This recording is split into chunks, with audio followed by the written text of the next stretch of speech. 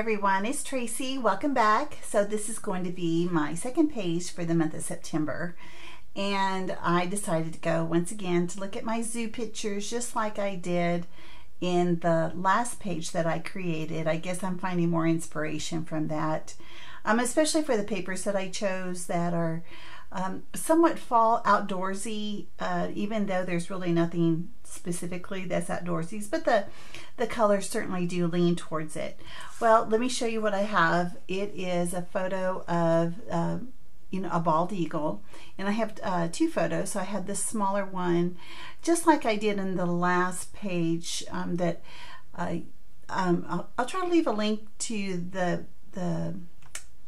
video that I did last week, which I titled Silly Bird, but it was this silly little bird. But it had some small photos just like this. Well, that also leans towards me to possibly use the little embellishments like I did in the last one. I have two left that are about that size. This one says lovely life, warm and cozy. That doesn't really fit the bald eagle. This is me and you in August, and actually this was in July. It doesn't really matter. It's not gonna really matter. It was hot. I know it was in the 90s the day that I went.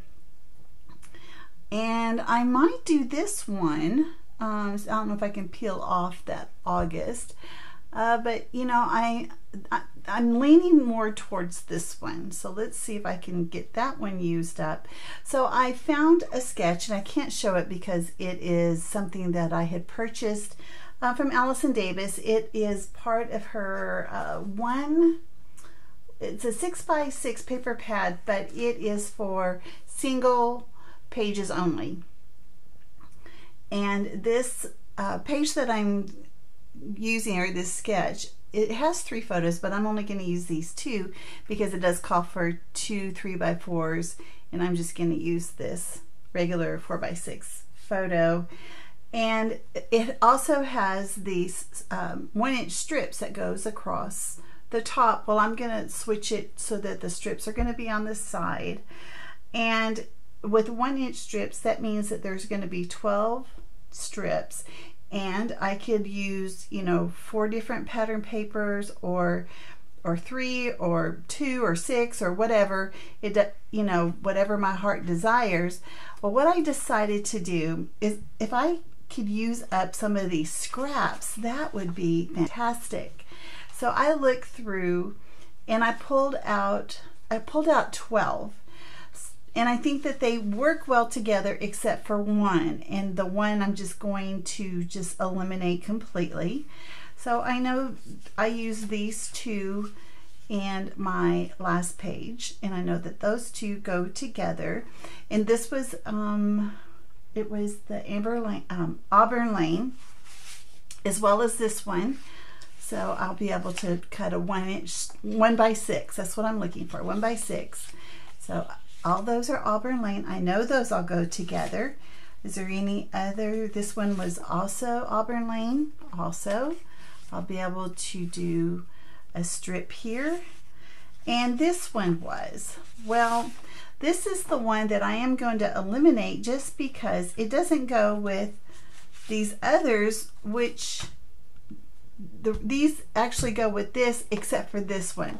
This tone is so different, this pink is so different, that I think it's just going to be an eyesore.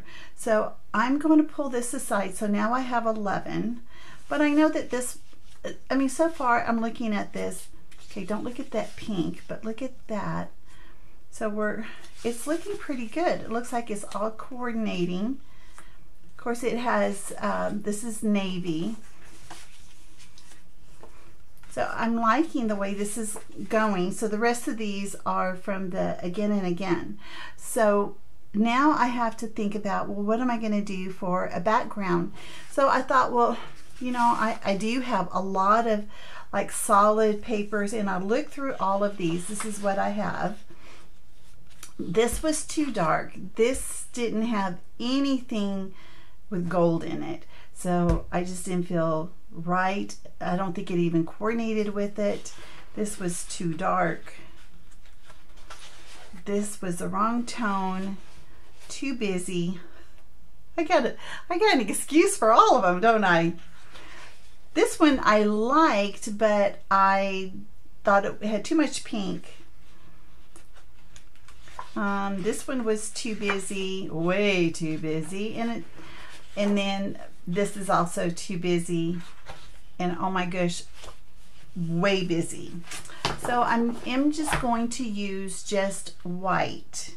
Now there is, you know, that if you know how Allison's sketches are, she usually has some sort of a stripe that's in it, which I do have some black and white stripe. I'm going to see how that's going to look with it. I may forego the striped paper, but I will just show you what I get completed, and we can go with the next step after that. Well, I'm back, and I've been kind of playing around with the stickers. I glued everything down, or I attached. I didn't really glue. I also put this washi tape here. I did pull out 3 washi tapes, which I did not show in my, you know, the kit that I created, but I did pull out these 3, and this is kind of a gray wood grain. Well, you can probably see it better here, kind of a brownish gray.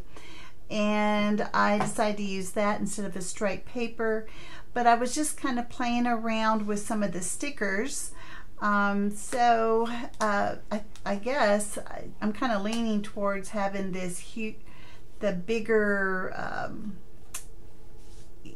you know, cluster down here, and this was in my collection, or in my kit, and this is going to be the base for me to put everything on. Now this is also a sticker, and you know, when it comes in that sticker sheet, it's not a full 12-inch, but my photo covers this line, so I'm just going to cut it in half and have it go up and match on both sides, you know, both ends. And I know that the colors aren't like perfect, but you know, with his orange beak, I'm liking it.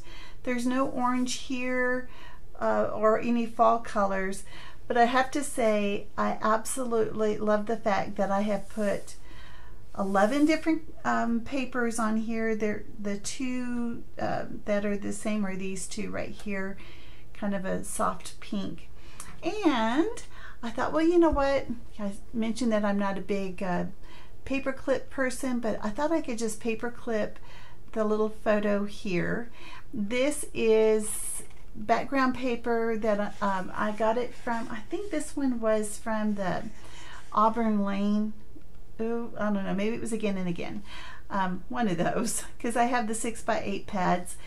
I am not going to be, I don't want to be wasteful of my 12x12 papers, but I'm okay with cutting up the 6x8. That's what the paper's for, is to use it up.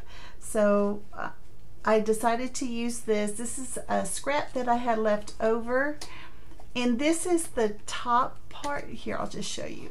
Ugh. So you pull it off the pad, and then this is like the header, and then the little hole is here.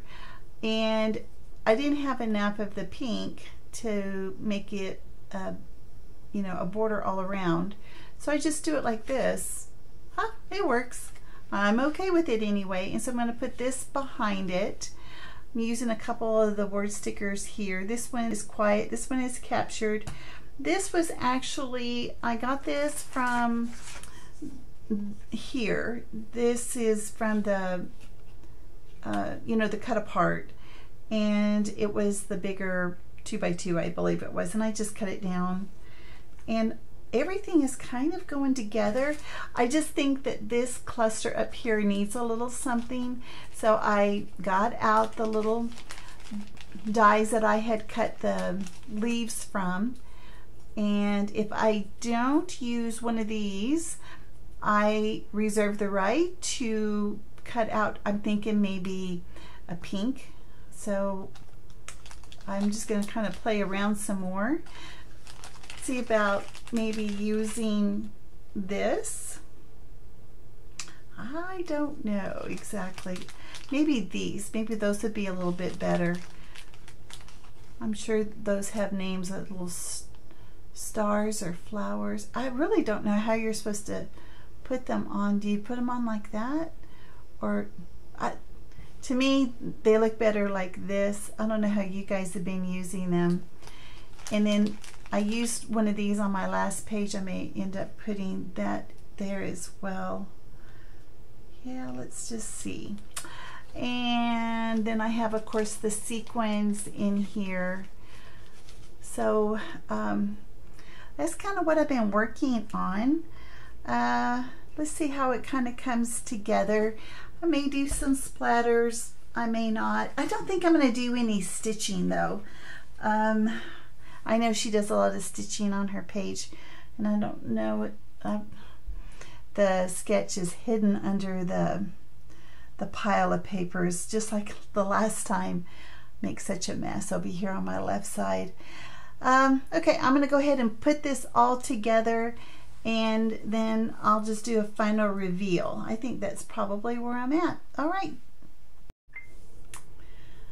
All right, so here I am at the end, and I've done a little bit more than what I thought I was going to.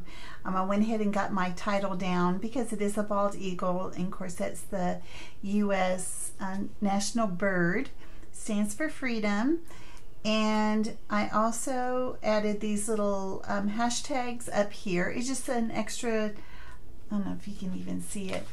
It's just an extra dimensional, you know, embellishment, as well as some of the sequins and the wooden pieces here in the very dark brown. I only used 2 of the leaves up here. I didn't think that it needed much more than that. In fact, I didn't think it needed any more of that.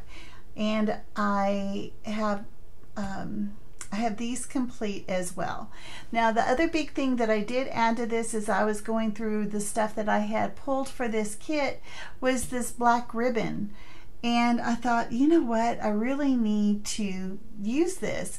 And so when I placed it here, I absolutely loved it there because of the feathers on the eagle were so dark.